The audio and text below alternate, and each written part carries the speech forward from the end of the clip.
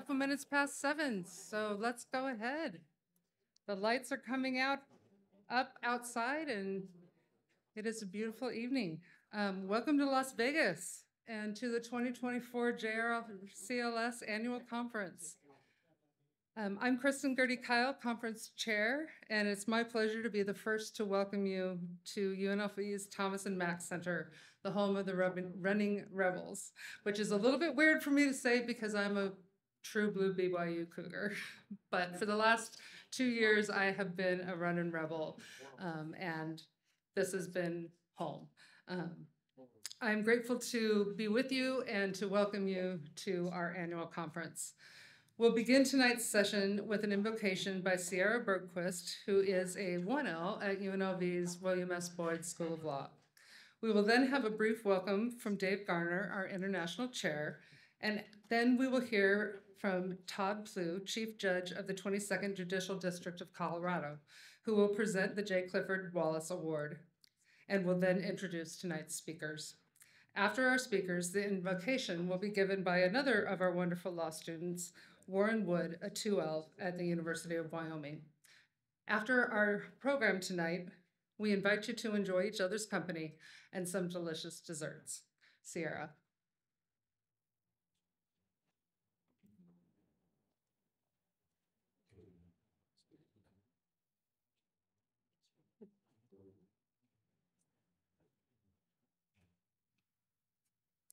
Dear Heavenly Father, we are so grateful that we're all able to be gathered here this evening for this conference.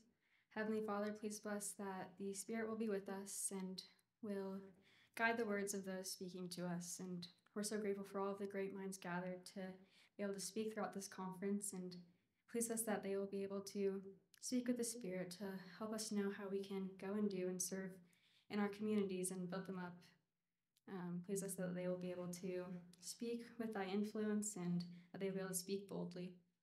We're so grateful for the opportunity for all of us to be here, and we are so grateful for thee and thy Son, Jesus Christ. And we say these things in the name of thy Son, Jesus Christ. Amen.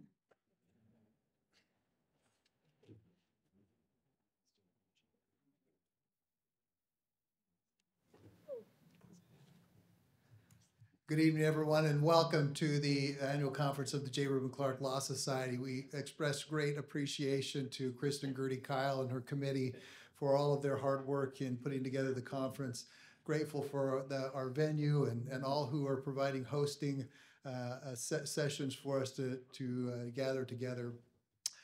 It's in meetings like this that I really get a sense of the power of the J. Reuben Clark Law Society. When I look at this room and the people who are here, all of you have accomplished great things in your career, in your lives, in both the legal profession and in your personal lives, in your service. As a J. Reuben Clark Law Society, we are a band of volunteers, and the power that we bring to the law and in our individual lives is something that you feel very strongly at a conference like this. There's really no other event that the Law Society puts on where you get to interact with each other in this kind of capacity. And hopefully over the next few days as you're here, you will feel that spirit and it will inspire you to continue to devote time and energy and effort to the great mission of the Law Society. I appreciate your effort, and on behalf of all of the Law Society leadership, express our deep gratitude for the time and the energy that you devote to the Law Society. I'm super excited for this evening's remarks.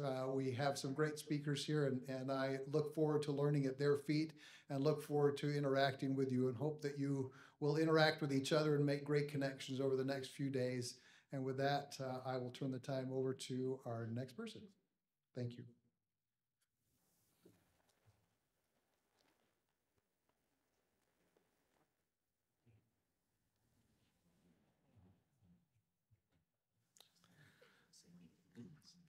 Good evening, friends. It's my great privilege tonight to present the J. Clifford Wallace Award to a friend and to a jurist that I really look up to. In 2018, the J. Reuben Clark Law Society created the J. Clifford Wallace Award to honor distinguished jurists who have contributed to the cause of justice beyond their office. The award is named for Judge Cliff Wallace of San Diego. Judge Wallace was appointed to the U.S. District Court for the Southern District of California in 1970 and to the U.S. Court of Appeals for the Ninth Circuit in 1972. He served as Chief Judge of the Court of Appeals from 1991 to 1996 and continues to serve as a Senior Circuit Judge on that court at the age of 95. During his distinguished career, Judge Wallace worked with judges in more than 70 countries around the world to foster judicial independence, improve judicial administration, and promote the rule of law. A recipient of the J. Clifford Wallace Award must exemplify the mission statement of the Judges chapter of the J. Reuben Clark Law Society. We are dedicated to promoting the rule of law and the independence of the judiciary as a cornerstone of government. We strive to assist each other and all judges everywhere to uphold and promote these ideals. The award seeks to recognize jurists who have demonstrated professional distinction, personal integrity, and service to the administration of justice beyond the judge's ordinary responsibilities. Prior recipients of the Wallace Award include former Utah Chief Justice Christine Durham, former Chief Justice Jelani of Pakistan, Senior Judge Dave Campbell of the U.S. District Court for Arizona, and Senior Judge Bernice Donald of the U.S. Court of Appeals for the Sixth Circuit. We are pleased to announce the 2024 recipient of the J. Clifford Wallace Award is Judge Denise Lindberg of Utah. Judge Lindberg was born in Havana, Cuba, and raised in Puerto Rico and New York. She recalls that when her family left Cuba, they lost everything. She entered Brigham Young University at 15, graduating in journalism at 19. She worked several years providing counseling and testing and rehabilitation, mental health and addiction services. She earned an MS in educational psychology, a master in social work, and a PhD in health sciences, all from the University of Utah. She worked for several years as a policy analyst for the Utah State Office of Education before entering law school. Judge Lindberg graduated magna cum laude from the J. Reuben Clark Law School, graduating second in her class in 1988. She then clerked for Judge Monroe McKay on the U.S. Court of Appeals for the 10th Circuit, and then Justice Sandra Day O'Connor, the U.S. Supreme Court. She practiced in Washington, D.C. with Sidley and Austin and Hogan and Hartston, returning to Utah as General Counsel for Human Affairs International. In 1998, she was appointed by Utah Governor Mike Leavitt to a seat on the 3rd Judicial District Court, where she served for 16 years until her retirement from full-time judicial service in 2014. She served as an advisor on the Model Penal Code Sentencing Project for the American Law Institute and on a project on mediation and case management in the Dominican Republic. She has served on the Young Women's General Board of the Church of Jesus Christ of Latter-day Saints and on the Board of Trustees of LDS Family Services. In 2018, Judge Lindberg and her husband, Neil, who also graduated from BYU Law School, were called to serve as the representatives for LDS Charities at the Organization of American States. She has spoken broadly on religious liberty, professional responsibility, and the role of women throughout Latin America, Spain, and Nigeria. Judge Lindberg and Neil are the parents of 2 sons, grandparents of 11, and great-grandparents of 1. We're pleased to celebrate Judge Lindberg for her substantial contributions to the bench and bar and to her community. Would you please join us in honoring Judge Denise Lindberg as this year's J. Clifford Wallace Award recipient?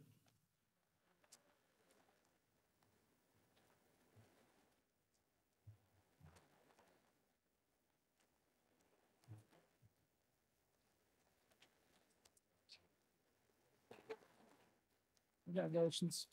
Well, hold on.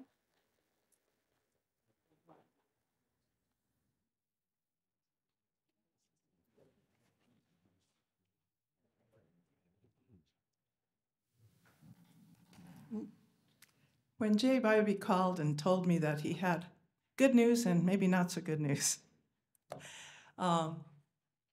I was truly surprised and honored at the thought that my colleagues would extend this honor. Having worked with Cliff, for any and all of you that have had that experience, you know that he is the Energizer Bunny. And at 95, he does not slow down, maybe just a little bit. But Cliff, as I stepped down from full-time service, said, "Oh, I have just the thing for you. You speak Spanish, and we don't have very many around that can serve and do some volunteer work with helping on mediation and case management. So I've got just a spot for you." So through Cliff, I had the blessing and the opportunity to spend, I guess, 3.5 years off and on with the Dominican Republic National Judicial College. I've had the pleasure of working in Ukraine and in quite a few other places. But it is a blessing to be able to use the skills and the experience and whatever else the Lord has given me in His service and in service of something I feel very strongly about, and that's the rule of law.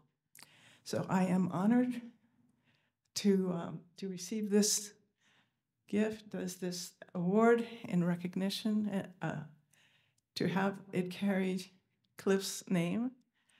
It makes it incredibly special, and I am just very thankful to the Judges chapter and to all of you, my colleagues. Thank you very much.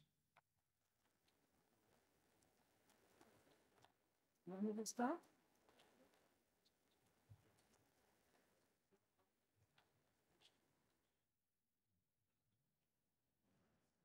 Do we have something else, or would you like me to just proceed? Just proceed. Okay, well, you get to hear a bit more from me today.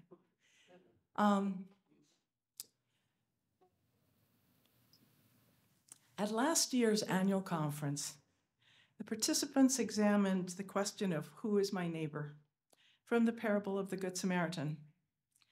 And this year we returned to that parable to explore and consider the meaning of Jesus' parting words to the lawyer, and that is, "Go and do thou likewise."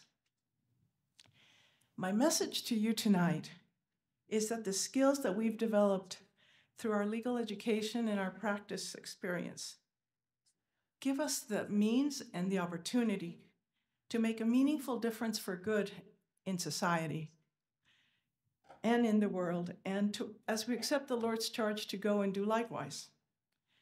But before I turn fully to that topic, I want to take us in a couple of little detours.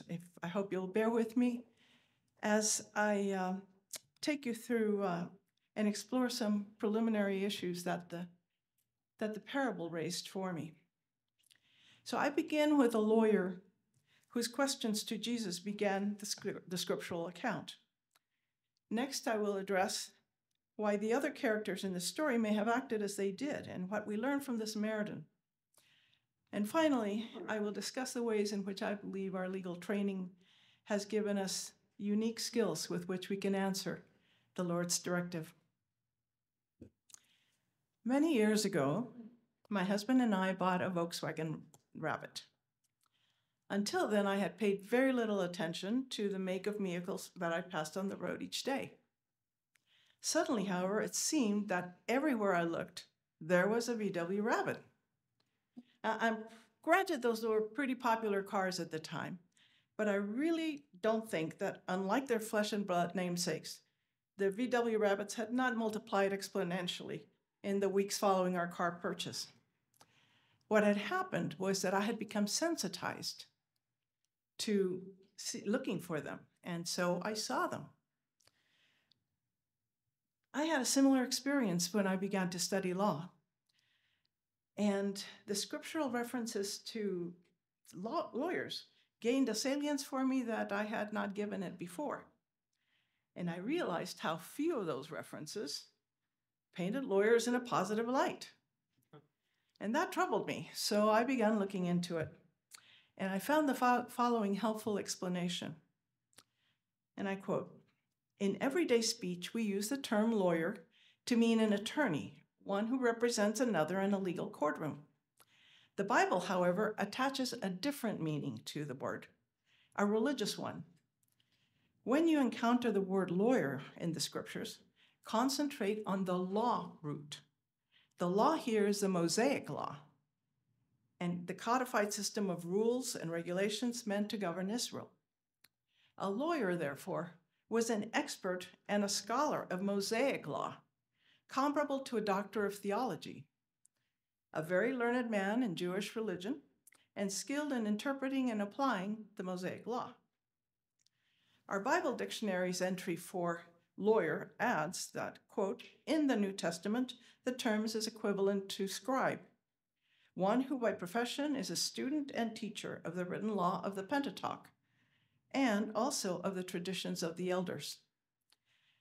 Now, the phrase traditions of the elders is not defined further, but other scholarly sources refer to it as the oral Torah, a series of rabbinical debates and elaborations on Mosaic law known as the Mishnah, and to subsequent interpretive commentary on the Mishnah called the Gemara.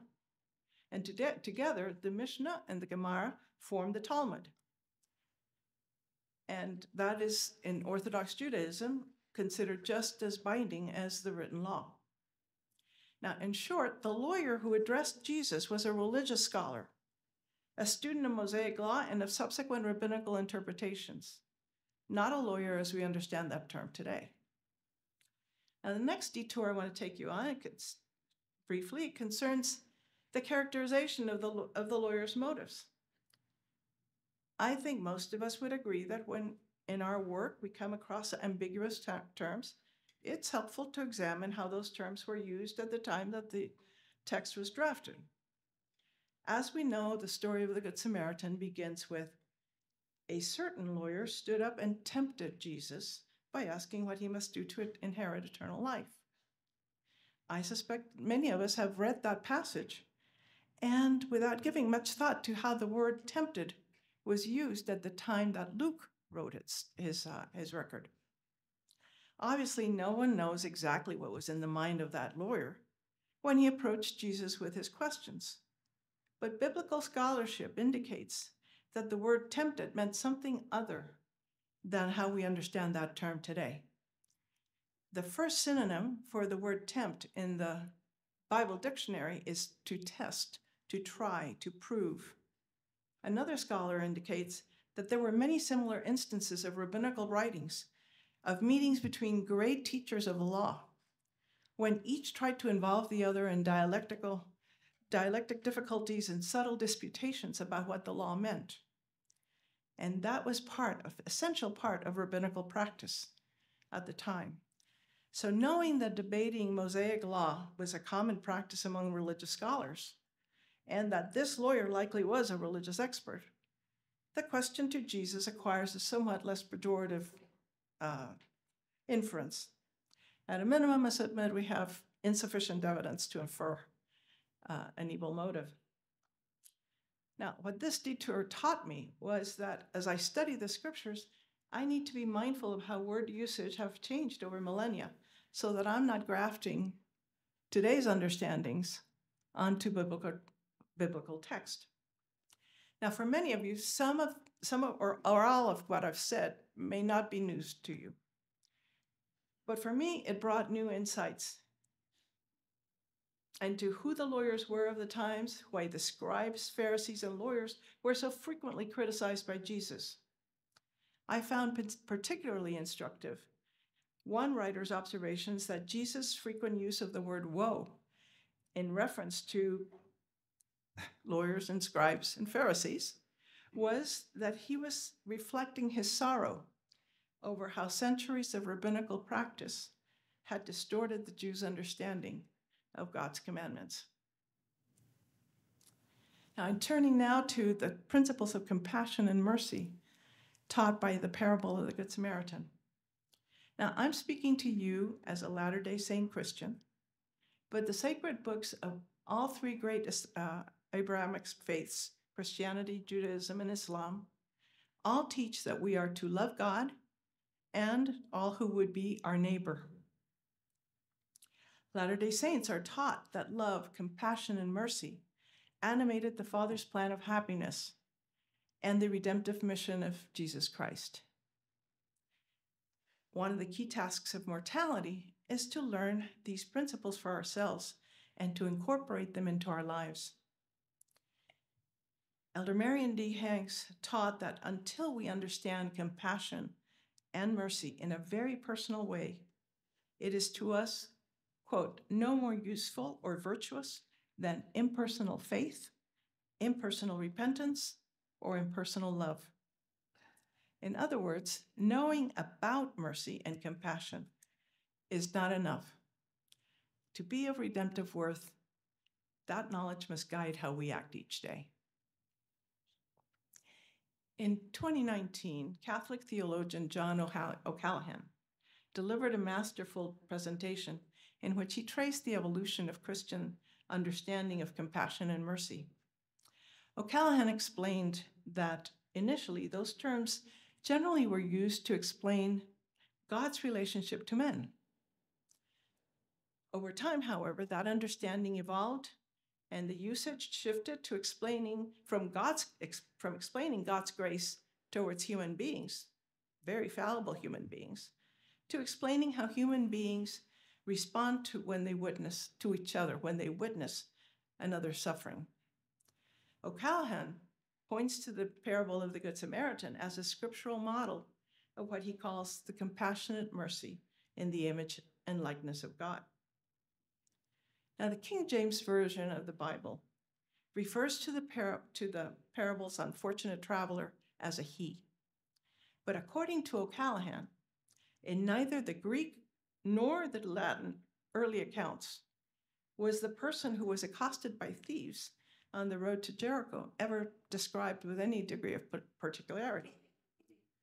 O'Callaghan speculated that the reason for this was that it did not matter whether the person in need was, quote, a man or a woman, a Jew or a Greek, a Roman or a Samaritan, close quote. What mattered was that there was a suffering human being and a second being who was moved by compassion and acted mercifully to alleviate the suffering to the extent possible. Now, in the parable, the Samaritan never questions who the injured one is, nor does he ever weigh what rendering aid may cost him. Instead, he goes to the rescue, attends to the injured person's or injured one's wounds, transports him to safety, spends a long night personally ministering to his needs, and when the Samaritan must depart, he arranges for the wounded person to be provided the care that he needs. None of the Samaritan's actions provided him any personal benefit. In fact, if anything, the opposite was true. It was compassion at the sight of an injured person that compelled the Samaritan to act and bring relief to one who was suffering. Now, according to some other scholars, in questioning Jesus about who is my neighbor, the lawyer was giving voice to an issue that greatly preoccupied the rabbinical establishment of the time, because the answer to that question dictated what obligations to another, if any, were created under Jewish canonical law. And I think you're going to be talking about the law of obligation, so I won't steal your thunder. But over the centuries, hyper-technical rabbinical elaborations of God's covenant to make of Abraham's children his chosen people, had created a very proud society that was disdainful of non-Jews. Perhaps that is why, in the parable, neither the priest nor the Levites stopped to render aid. Instead, they crossed to the other side. Given that background, we can probably imagine the thought process of the priest or the Levite upon seeing this injured person. Who is this person? How did he come to be? Is he a friend or is he foe? Having been stripped of his raiment and all his possessions, there were no clues to identify him as a Jew. Without clues to go on, it's understandable why neither one would have felt a duty to render aid.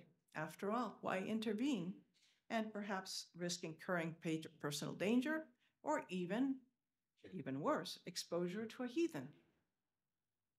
Now, from the lawyer's initial question to Jesus about how to achieve eternal life, we can infer that he was a Pharisee, because the Pharisees believed in resurrection, whereas the Sadducees did not. The Pharisees were strict in their interpretation of Mosaic law and the oral traditions of the elders. And in their quest for purity, they separated themselves from any potential source of defilement. So, as the parable begins, the Pharisee lawyer would have completely understood and likely would have agreed with the actions of the priest or the Levite. But after the parable, the lawyer could not avoid the obvious answer to the very question that he had put to Jesus. Who is my neighbor? He that showed mercy. With this parable, Jesus was challenging those Pharisaical practices that gave exclusive attention to the letter of the law, but in the process had destroyed the meaning and the spirit of the law. A Pharisee lawyer could not have possibly missed the anti-rabbinical message of the parable. In the lawyer's reluctance to even utter the word Samaritan, we also see the enmity that existed between Samaritans and Jews. Given the Jews' disdain for Samaritans, then, isn't it interesting that in 3 separate accounts of Jesus' ministry, a Samaritan is at the center of the story? The Good Samaritan is held up as an example of mercy and compassionate service. When Jesus healed the 10 lepers, it was the Samaritan, the only one who returned to give thanks and praise God for the cleansing miracle. And it was to a Samaritan woman with a checkered history that Jesus, for the first time, publicly declared his messiahship. These cannot be coincidences. I believe that they reflect Jesus' rebuke of Judaic self-importance and its narrow and formalistic understanding of the law. In these 3 examples, we also see 2 other lessons. First, that love rather than duty is the true foundation of God and of love of God and of his works and of his laws. Second, that the gospel message is for everyone without exception. Now, anyone, switching now back to "Go and do thou likewise," anyone who currently is or in the past has been a law student should recognize familiar patterns in the interactions between Jesus and the lawyer. We see how Jesus responds in Socratic fashion to the questions from the lawyer and answers questions with questions of his own, thereby leading the lawyer to provide the answer to come out of his own mouth. Jesus then illustrates the lesson he's trying to teach with a hypothetical worthy of a law school final exam. And twice during the lesson, Jesus instructs the lawyer to show his mastery of the principles by living in a manner consistent with what he knows. Now, the message of the parable is clear. We are to be merciful and compassionate when we see another suffering, and to do what we can to alleviate it. Now, writing on compassion in the practice of law, this year's conference chair and BYU law professor Christine Gerde expressed beautifully how compassion enhances rather than detracts from legal practice. She quoted the following statement by Sharon Salzberg to answer the concern that compassion in the practice of law could be seen as a weakness. And I quote, "Compassion is not at all weak. It is strength that arises out of seeing the true nature of suffering in the world. Compassion allows us to bear witness of that suffering, whether it is in ourselves or others, without fear. It allows us to name injustice without hesitation, to act strongly with all the skill at our disposal." Now, as Professor Gertie goes on to explain, and I quote again, "Compassionate lawyers can hardly be restrained from trying to render assistance and to bring healing when they witness suffering, pain, and other injustice." Close quote. Her observation leads me to my last point. Jesus told the lawyer to go and do. These are verbs that call upon us to take affirmative action to serve others. In a 2012 General Conference talk, President Linda K. Burton, who was then serving as General Relief Society president, elegantly summarized a useful approach for all of us to follow when she said, "First observe, then serve." Isn't that, after all, what the Samaritan did? He observed a need, and he responded by serving the injured man, even though it probably was not convenient nor fit into his plans. President Burton's formulation offers simple and effective guidance for people of all faiths.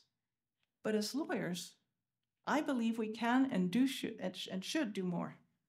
The skills we've developed through our legal education and practice provide us with the opportunity and the responsibility to strengthen society and make this a better world.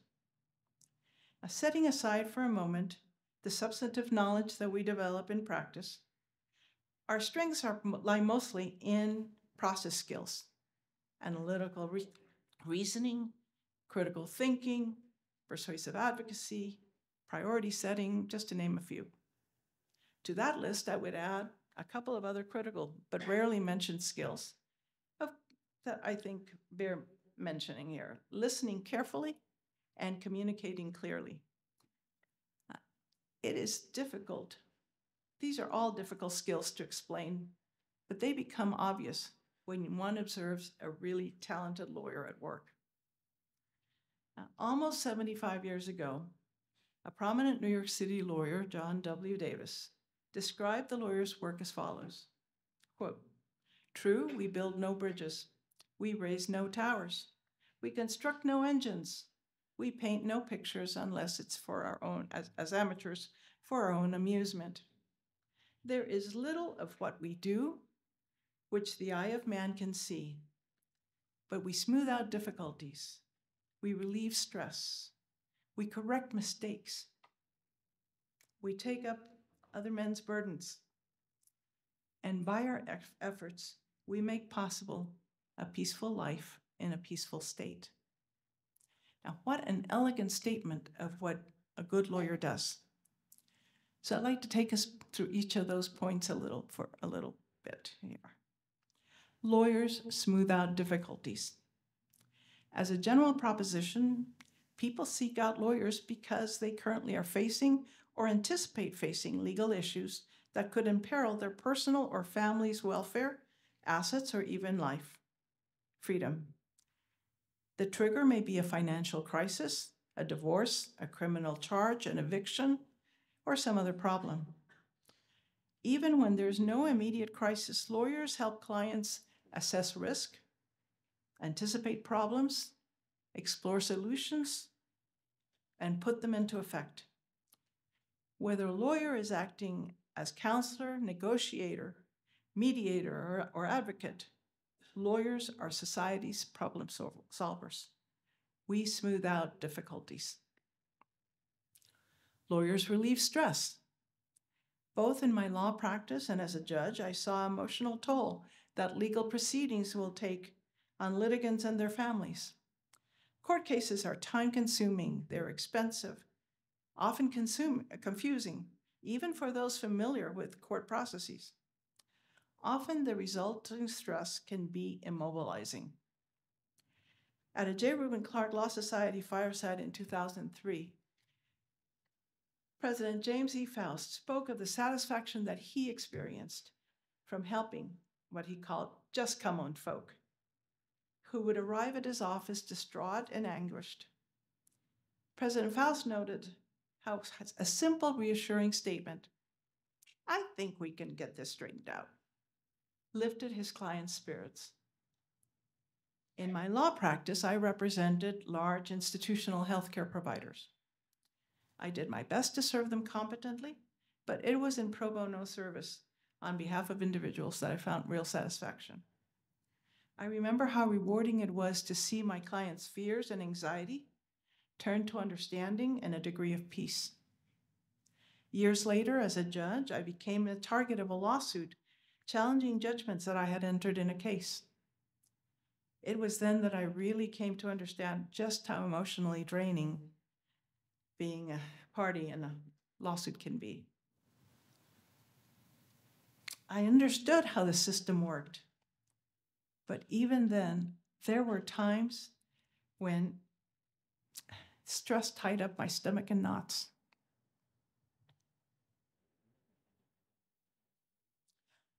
I'll forever be grateful for the skill and dedication of two appellate partners at my former law firm, whose pro bono representation of me for 2 years culminated in a 10th Circuit judgment dismissing the case against me. I know that lawyers can relieve stress. Lawyers correct mistakes. Let's face it, in law, as in life, mistakes happen. Our legal system is good, but it's not perfect. People fall through the cracks. Sometimes justice fails, with tragic consequences. Examples abound of systemic problems that undermine the promise of equal justice under law. It can be a depressing thing to consider, which is why I appreciate good lawyers who have made and continue to make a difference for good in our society. Among their numbers, I count the lawyers at the time of this country's founding, who had the vision and crafted a framework of a new and untested form of government, and then inspired others to believe that it was possible. In those ranks, I also include thoughtful lawmakers who work to improve communities in which we live, and crusading lawyers, like those whose work in innocence projects across the country had, as of this past December 2023, secured the freedom of 249 wrongly convicted persons, many of whom were in death row. And let us not forget the thousands of lawyers who on a daily basis and without fanfare help clients solve their own and others' mistakes. Perhaps some of you have ever visited Monroe Elementary School. It was one of 4 segregated schools, elementary schools in Topeka, Kansas, that were at issue in Brown versus Board of Education.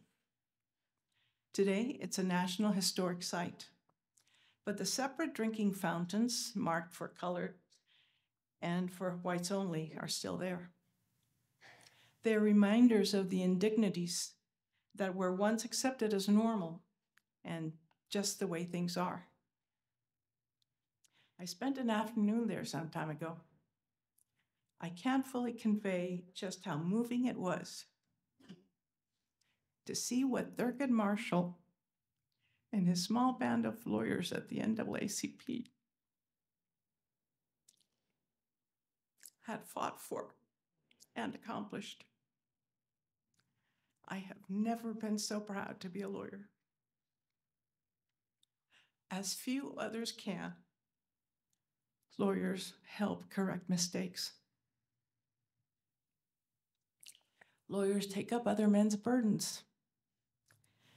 Members of the J. Reuben Clark Law Society in chapters throughout the world rendered untold hours of pro bono service every year.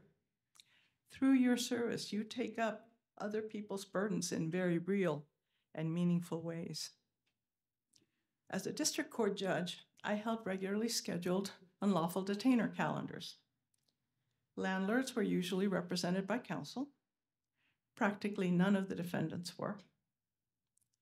Some could not read English well enough to even understand the summonses or their legal obligations.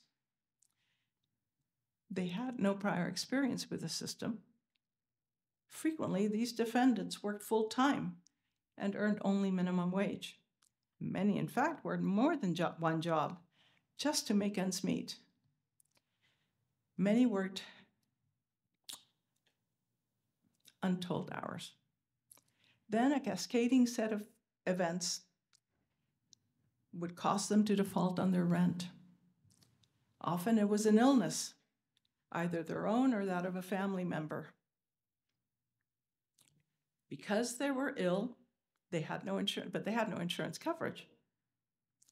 But because they were ill, they missed too much work. They missed too much work and they lost their jobs. Without employment, what little money they had ran out before the expenses did. When they came to court, they were scared. Now, each week, a few lawyers would come to my courtroom to volunteer limited representation of those defendants. Meeting in the hallway before their, the case was called, they had only a few minutes to try to negotiate an orderly and dignified process for surrender of the premises. Sometimes those efforts fell on deaf ears, leaving me no option but to grant the landlord representative's motion for entry of judgment for the full amount of default, plus triple damages and attorney's fees as authorized by law. Today, I acknowledge and I pay tribute to those few landlord representatives who, without disadvantaging their clients, forbore from pressing every single advantage available to them that was available under Utah law. I hope they realize what difference their small courtesies made to those defendants. Lawyers make possible a peaceful life in a peaceful state. With the collapse of the Soviet Union in 1991, one by one, the former Soviet satellite states declared their independence. Members of the American Law Institute, the American Bar Association, and others with expertise in constitutional law and in other areas of law responded for the calls for assistance. They traveled to the former Soviet bloc countries and lent their expertise to the task of writing new constitutions for those newly independent states. Today, we see the results of those efforts in ways that democratic principles have taken root and the rule of law have taken root in places like Latvia, Estonia, Lithuania, and others. BYU's own Cole Durham was among those pioneering experts.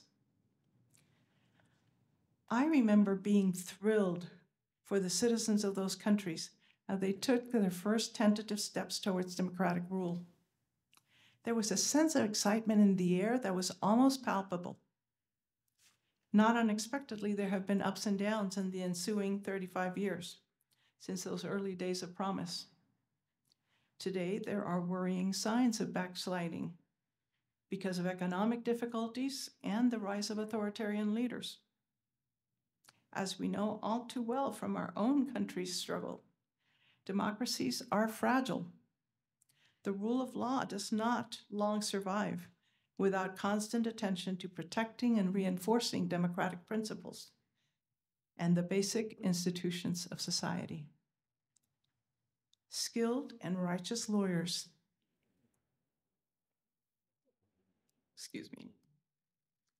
committed to the rule of law, are the bulwark against tyranny. We make possible a peaceful life in a peaceful state. In closing, I leave with you this challenge. As people of faith, let us serve our neighbors with love, mercy, and compassion. As lawyers, let us use our skills to smooth out difficulties, relieve stress, correct mistakes, lift other people's burdens, and that by doing so, we will make possible a peaceful life in a peaceful state. Let us answer this challenge. Excuse me. In our hearts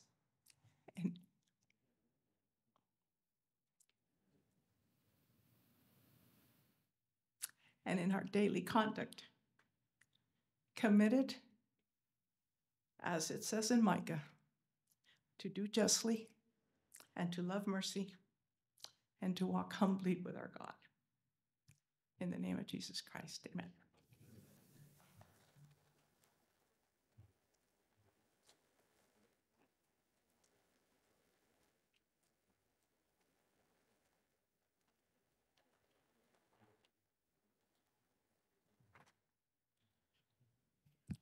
It's now my privilege to introduce our concluding speaker for tonight, Judge J. Bybee, who was appointed to the U.S. Court of Appeals for the Ninth Circuit in 2003 by President George W. Bush. He served prior to that, he served as Attorney General for the Office of Legal Counsel at the Department of Justice, and also was a law professor here at William S. Boyd School of Law at the University of Nevada, Las Vegas. He's my friend, and it's a great privilege that we have to hear from him tonight. Judge Bybee.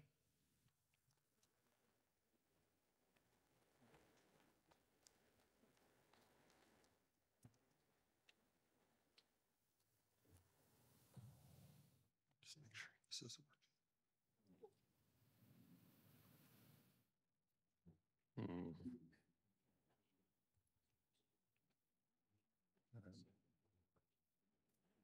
Neither one of them is working.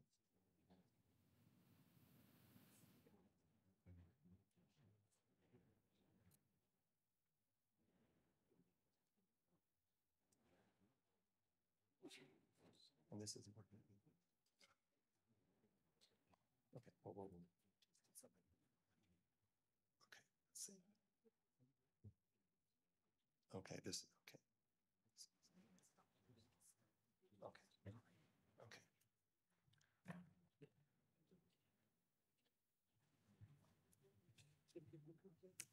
About 25 years ago, my wife Diana and I came to Las Vegas, where I was part of the founding faculty of the new William S. Boyd School of Law at the University of Nevada, Las Vegas. I was fortunate enough to teach civil procedure and administrative law and constitutional law. Shortly after we arrived in Las Vegas, I found myself in conversation with an ophthalmologist friend. I asked him if I could put some questions to him about LASIK surgery and told him that in exchange for his advice, I'd be willing to offer my legal services to him. "What can you do for me?" he asked. "Well," I said, "if one day you get home and find that you have troops quartered in your house and not under rules provided for by Congress, call me. I'll come over and read them the Third Amendment. We'll get it all straightened out. Or if one Saturday night you and the wife end up in an argument and she has taken a completely unreasonable position about whether the police can search your cell phone during a Terry stop, again, you call me. I'll come right over even if it's late. We'll read the Fourth Amendment together, talk about the cases, and work at reconciling your positions. It's nice to belong to a helping profession." Thank you for inviting me to speak to you tonight, and it's really an honor to be on the program with Judge Lindberg. It's a marvelous talk, I hope that nothing that I say will detract in any way from what Denise has told us tonight. It is, in fact, good to belong to a helping profession. Sometimes we just need to have some clarity about who we're helping and why. I suspect that you invited me here tonight because I'm a judge on the Ninth Circuit and not because I teach high school juniors and seniors in Sunday school. Generally, I try to keep those two callings separate. Tonight, you may get a little bit from both sides. I'm going to let my experience as a Sunday school teacher inform my understanding of American jurisprudence. And I'm going to let my experience as a lawyer, professor, and judge inform my understanding of the gospel of Jesus Christ. The conference organizers have selected as the theme for the conference, "Go and do thou likewise." Let's see, that work? Good. That is the tagline to the parable of the Good Samaritan, one of the great parables of the New Testament. You know the story, but let's review how it began. Judge Lindberg covered some of this. "And behold, a certain lawyer stood up and tempted him, saying, 'Master, what shall I do to inherit eternal life?' And he said unto him, what is written in the law? How readest thou? And he answering and said, Thou shalt love the Lord thy God with all thy heart, and with all thy soul, and with all thy strength, and with all thy mind, and thy neighbor as thyself. And Jesus said to him, Thou hast answered right. This do, and thou shalt live. So far, so good. The lawyer answered that one must love the Lord with all one's heart, mind, strength, and soul. That law was derived from the first commandment and memorialized in Deuteronomy chapter 6, verse 5, and is the first part of the Jewish Shema. The second part of the law recited by the lawyer, the part about loving thy neighbor as thyself, is what we know as the Golden Rule. It also comes from the Old Testament, from the book of Leviticus, chapter 19, verse 18. From that auspicious start, Luke records that the lawyer pressed Jesus, perhaps to test Jesus' knowledge of the law of Moses.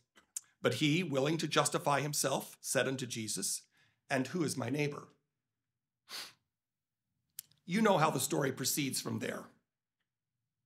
Jesus tells the story of a man who was on his way from Jerusalem to Jericho when he was beset by thieves and left half dead on the side of the road. Three people passed after him, a priest of the temple at Jerusalem, a Levite who would have assisted the priest, and a Samaritan. Either out of cowardice or callousness, the priest and Levite cross the road at the sight of the man and continue on their way. Only the Samaritan stops, binds the man's wounds, and carries him to an inn where the Samaritan pays for the man's care. Then Jesus asks, Now which one of these three, thinkest thou, was neighbor unto him that fell among the thieves? The lawyer answered, He that shewed mercy on him. Hence Jesus' charge, Go and do thou likewise. Such a simple question. Who is my neighbor? Yet Jesus' parable confounds at every turn. Jesus' reference to the Samaritan was the first curve. The Samaritans and the Jews had a complex relationship, sometimes tolerant of each other and sometimes enemies. The Samaritans were the remnants of the 10 tribes who occupied the northern kingdom of Israel, with Samaria as its capital. They had been conquered by the Assyrians some 120 years before the Babylonians conquered the kingdom of Judah. The Samaritans worshiped Jehovah and had the Pentateuch, but they did not recognize Jerusalem as the proper site for the temple, but believed the true site was Mount Gerizim. There were many points of commonality between the Samaritans and the Jews, but there were many points of contention as well. If Jesus was going to introduce a Samaritan character into his parable, why didn't he make the Samaritan the victim? Wouldn't a Samaritan victim have answered the lawyer's question, and dramatically? Why did the Samaritan need to be the hero of the parable rather than its victim? That leads us to the second curve. The lawyer was expecting Jesus to tell him who was his neighbor. Might the lawyer have thought that the commandment to love one's neighbor as oneself did not include non-Jews? Might he have expected Jesus to offer various qualifiers about not having to help one's neighbor if it meant endangering one's own life, or deterred one from an even more momentous obligation? Rather than explore such legal nuances, Jesus didn't answer the question the lawyer thought he had asked. Instead, Jesus answered a different question. Not what kind of people ought we to help, but what kind of people do the helping?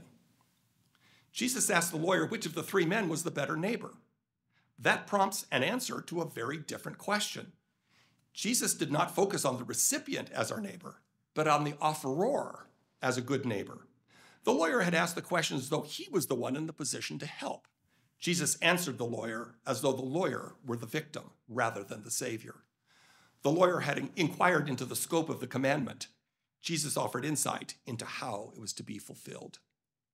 Christ's reframing invites us to return to the question that prompted the parable. What shall I do to inherit eternal life?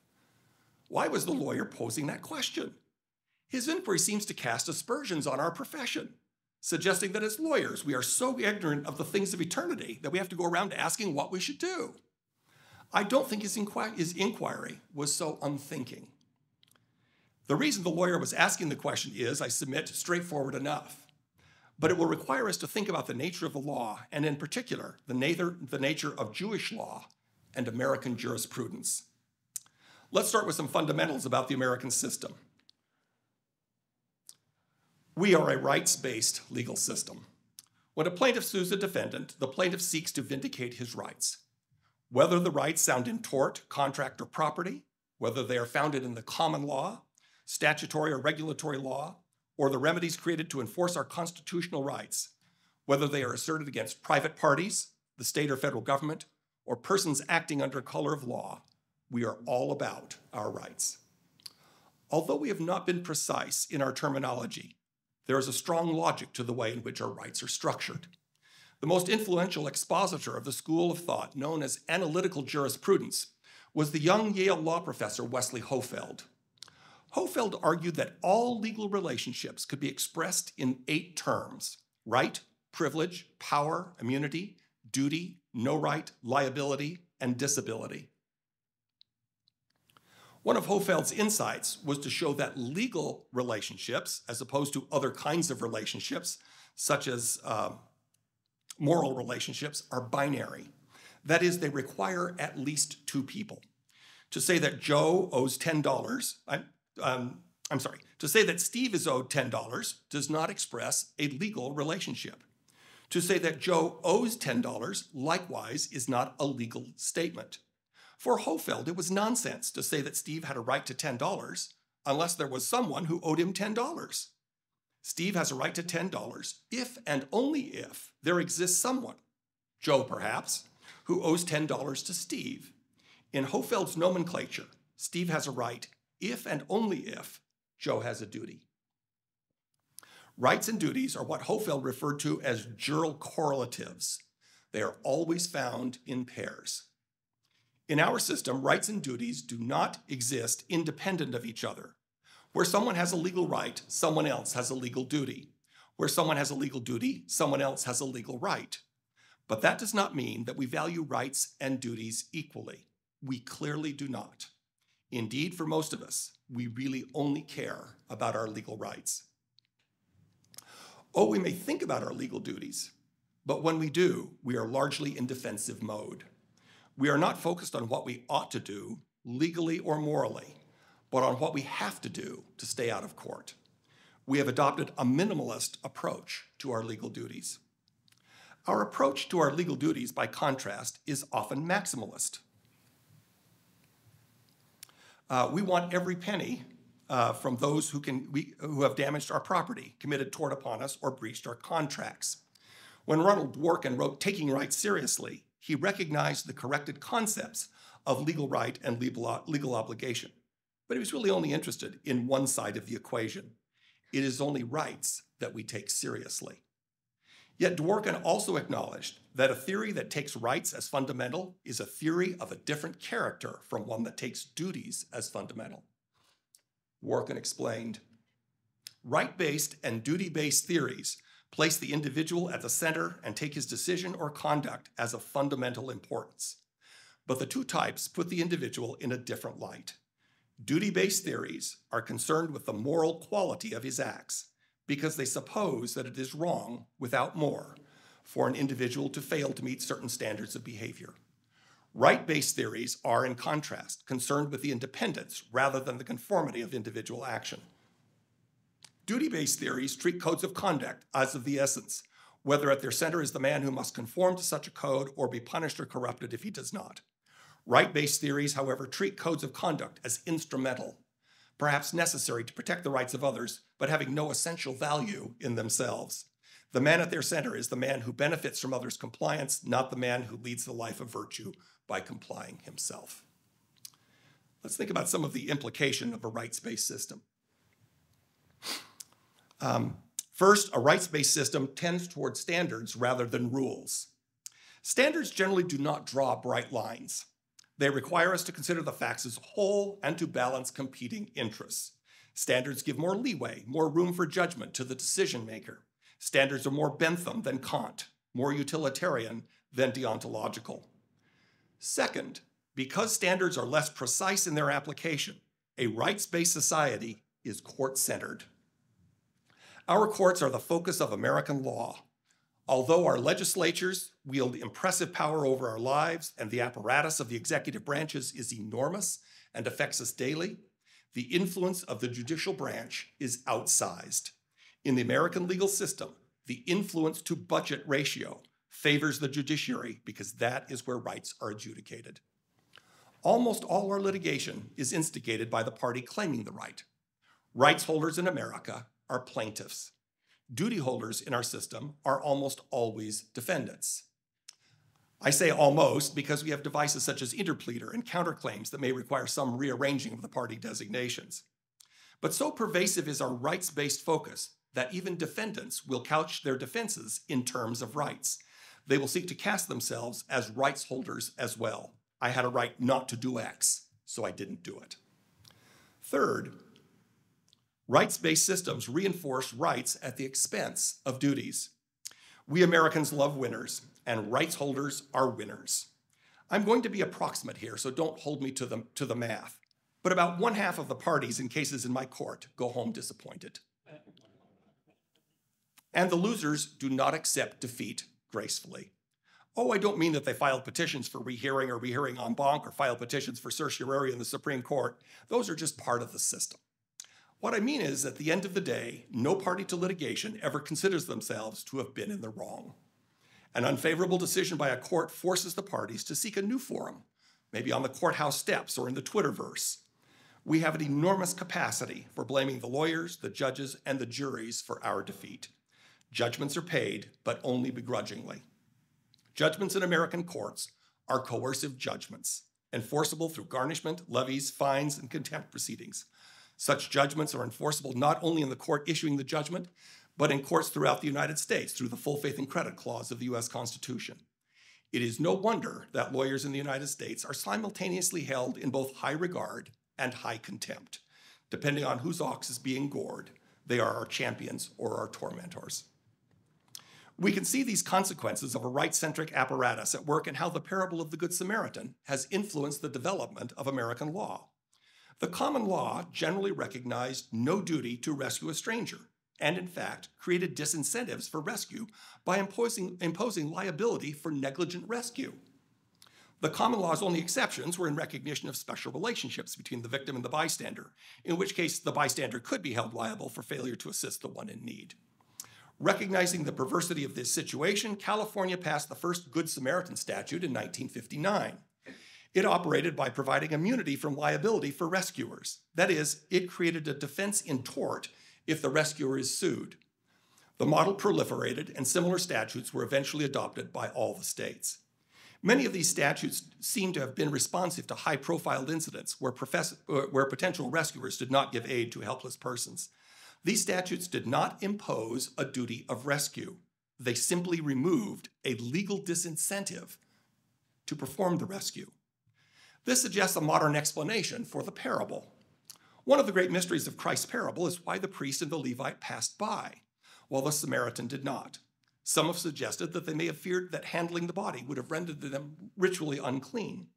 Others suggest that the priest and the Levite feared that if they stopped, the thieves might rob them as well, and there was no duty to rescue if it put one's own life at risk. But if the priest and the Levite were in America, there would be no doubt as to why they behaved as they did. The priest and the Levite whipped out their cell phones and called Levitical counsel. And counsel advised them to avoid the man lest they handle him negligently. The last time this happened, counsel told them, the whole tribe of Levi was held liable under theories of respondeat superior and failure to train. Jewish law, by contrast, was a duty-based system. The covenants between God and Abraham on Mount Moriah and between Moses and God on Mount Sinai made the Israelites God's chosen people. But in return, the covenant required God's chosen people to obey God's law. The law not only included forms for worshiping God, found in the first 4 commandments, but the ways in which God's people were expected to treat each other, found in the last 6 commandments. Hence the lawyer's answer to Jesus, "Thou shalt love the Lord thy God and thy neighbor as thyself." The first response described the lawyer's duty to God, the second his duty to others. The law of Moses was exacting in the way it required people to treat each other. Yale professor Robert Cover has referred to the Jewish duty as mitzvah, which he translates as incumbent obligation. Following Hofeld's analysis, the law of Moses can be described, even as we describe American law, in terms of rights and duties. The eye for an eye represented retribution when the one who damaged the eye failed to make the recompense prescribed by the law of Moses. But just as American law values rights, the law of Moses emphasized duties or obligations. If American law would say a plaintiff has a right not to be punched in the nose, Jewish law would have begun with the putative defendant, who had a duty not to harm others. There are a number of consequences of a duty-based approach. First, duty-based law tends to become rule-oriented. While the common law prizes standards based on all the facts, Jewish law tended to formulate precise rules well-suited to self-application. Thus, over time, a duty-based system leads to more refined rules so that we can obey the law with exactness. The excesses of that rule-based approach are a theme running through Christ's criticism of the Pharisees. The Apostle Paul characterized the Newer Testament as one of spirit over letter, for the letter killeth, but the spirit giveth life.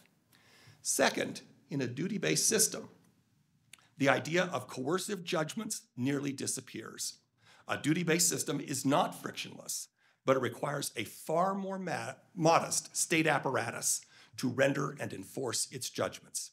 A Jewish petition was a common request for clarification by people willing to perform their duty once made known to them. That is, instead of a plaintiff's complaint and summons, which was followed by the defendant's answer denying all liability and then exchanges of interrogatories, depositions, and requests for discovery, the Jewish petition was a joint petition to a judge to ask for a declaration of the law so that the parties knew exactly what they were supposed to do. Perhaps one party was right and the other was wrong. Perhaps both were wrong. But the parties accepted the judgment as a definitive declaration of their respective obligations under the law. Third, the judgment remains important, but the room for resentment and criticism of the system is reduced. The judge is there to resolve a conflict over the parties' obligations, not resolve colliding rights. As Israeli lawyer Amahud Ben Porath explains, the judge was not an umpire between adversaries. Rather, he was best qualified to tell the parties what behavior the law prescribed for them, so as to prevent the erring party from committing a sin. Thus exhorts the Talmud, let him who comes from a court that has taken from him his cloak to satisfy a judgment, sing his song and go his way, since having been justly tried, he had not been divested of property, but rather had been relieved from an ill-gotten object.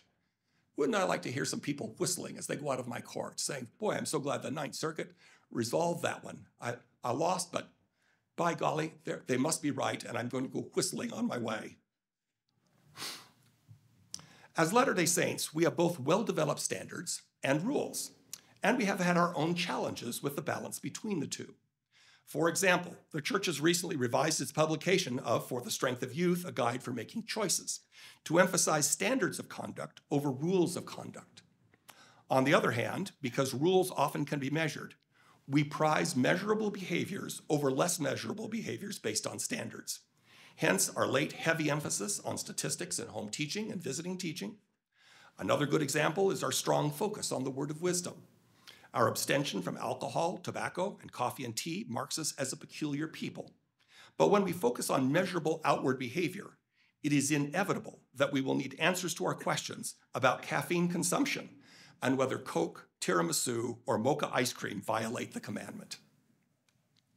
In some contexts, the need for rules over standards is predictable and advisable. With our young missionaries, we emphasize that like Helaman stripling warriors, they should obey and observe every word of command with exactness. One explanation is that a mission president is charged with governing 150 18 to 22-year-olds who are distributed over a large geographic area. Many of those young men and young women are away from home for the first time. They are without the constraining influences of parents, resident assistants, and campus police.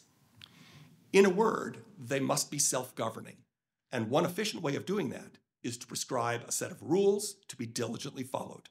We teach them correct principles or rules, and they govern themselves. Jesus' teachings deeply reflect a duty-based approach, but one that seems to honor the standards as well as the rules. Consider this saying from the Sermon on the Mount. If any man will sue thee at the law and take away thy coat, let him have thy cloak also. Christ's charge emphasizes that the man who had to sue for the coat has been forced to go to law. The man who owes the coat should volunteer his cloak as penance for having failed in his obligation. Immediately after this teaching, Christ referred to the ancient status of suzerain, wherein citizens of a vassal state owed certain obligations to their overlords.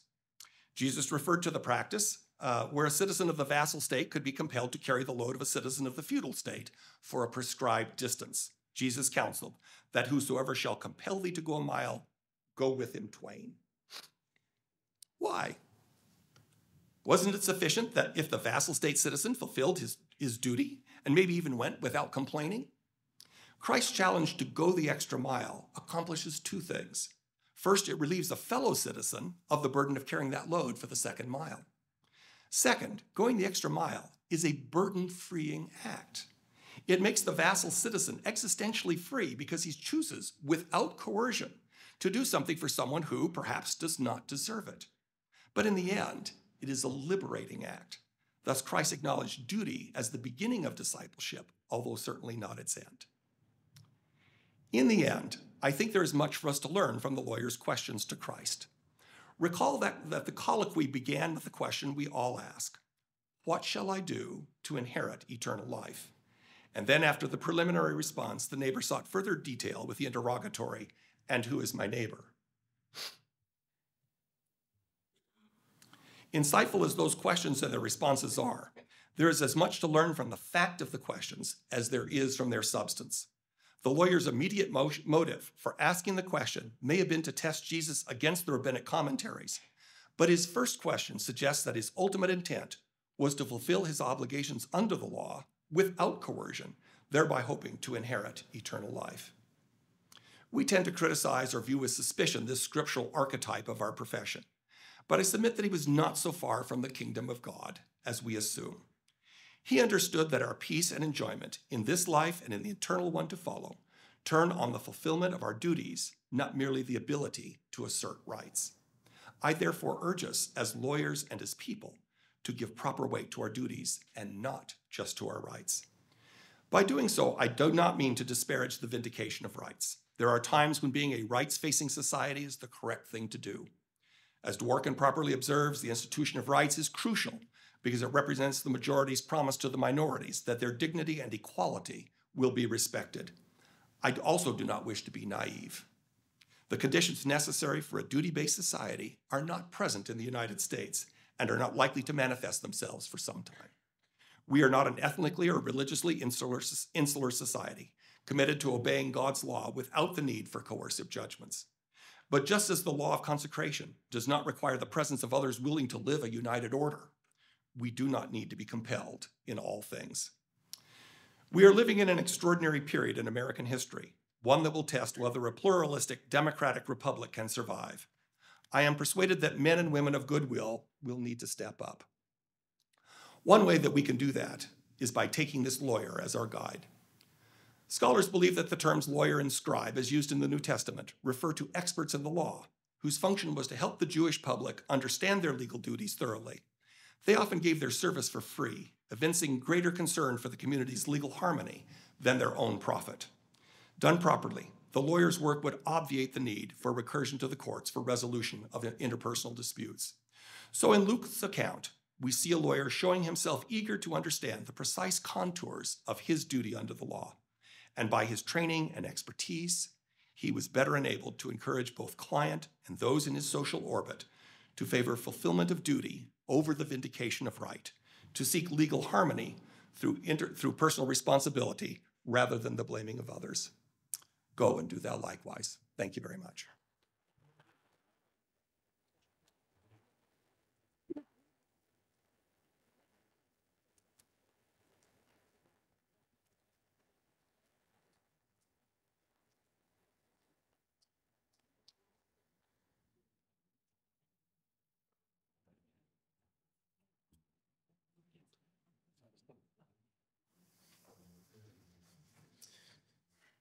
Our dear Heavenly Father, we're so very thankful for this day, and we're thankful that we could all make it here. We're So very thankful for our speakers today, and we pray that we can take their words and apply it in our lives. And as we continue in the conference, we pray that we'll be able to learn on how we can go and do likewise in our lives, and as students, as attorneys and professionals who cherish religious freedom. And our Heavenly Father, we love thee and we thank thee again for this evening, and we say and pray for all these things in the name of thy Son, Jesus Christ. Amen.